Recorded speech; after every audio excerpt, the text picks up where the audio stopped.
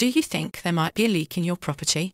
Don't worry, we're here to help you have a leak-free home with some handy tips to keep your money from pouring down the drain. It's important to find out if you have a leak to prevent your bills going up, and every drop counts. Plus, finding where the leak is before you call a plumber can save you money too. If you think you've got a leak, you should check all of the things in your home that use water. It could be as simple as a dripping tap or a leaking toilet that needs repairing. You'd be amazed how much water can be lost from one of these. We've got some helpful videos to show you how you can do some quick, simple tests for free.